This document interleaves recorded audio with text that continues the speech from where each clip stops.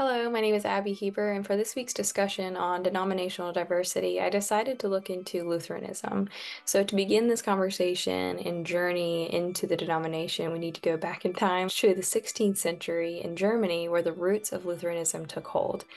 It all began with Martin Luther, a German monk whose 95 Theses nailed to the church door in 1517 ignited the Protestant Reformation. Luther challenged the Catholic Church's practices and emphasized salvation by faith alone, not by works. His ideas quickly spread, leading to the formation of a new branch of Christianity known as Lutheranism. Lutheranism soon spread across Europe. By the 18th and 19th centuries, Lutheran immigrants from Germany and Scandinavia began arriving in the United States. They established congregations and communities, particularly in the Midwest, and their presence is still notable today with approximately 7 million Lutherans in North America. In the United States, Lutheranism is represented by several denominations: the Evangelical Lutheran Church of America, also known as ELCA, the Lutheran Church of Missouri Synod, LCMS. Globally, Lutheranism has a vibrant presence beyond North America. In Europe, it is deeply rooted in countries like Germany, Sweden, Norway, and Finland. In Africa, the Lutheran Church is growing actively with substantial communities in Tanzania and Ethiopia.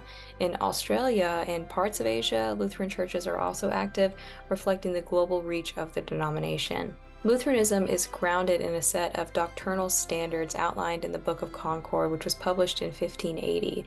Key doctrines include justification by faith alone, the authority of Scripture, and the belief of two sacraments, those being baptism and Eucharist.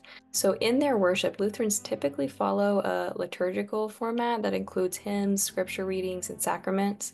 While traditional hymns and formal structure are common, many congregations, especially today in the 21st century, are introducing much more contemporary worship styles. Lutheran polity or church government varies slightly among denominations, but typically involves a balance of congregational autonomy as well as church oversight. Local congregations are often governed by elected councils, while broader synods or church bodies provide guidance and coordination. For more information concerning the historical roots of Lutheranism, I looked into the work Lutheran Theology, A Critical Introduction by Paul Hinlicky. I would recommend this text as well as the website, Ernest Miller White's Library, Louisville, Kentucky. Their website was extremely helpful in gathering all the information for this discussion. From its Reformation roots to its global presence today, Lutheranism has significantly shaped Christianity with its commitment to faith, education, and community service. Whether from its rich worship practices, doctrinal teachings, active engagement, and social issues, Lutheranism continues to make a profound impact on both religious life and societal development around the world,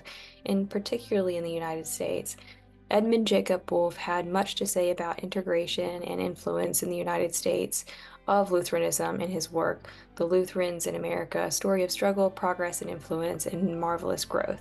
For further reading, I would highly recommend his work, as well as W.H.T.'s Luther's Relation to Lutheranism and the American Lutheran Church, which was published in the American Journal of Theology. Though I'm not Lutheran, this mini deep dive helped me appreciate the various denominations within Christianity and the devotion of followers of Christ. Much like the biblical principles and study of history Liberty University adheres to, this research project helped remind me to remain unbiased, honest, and objective in my research. Thank you very much for listening. I look forward to viewing and reading all of your discussions and having some discourse in the comments. So thank you.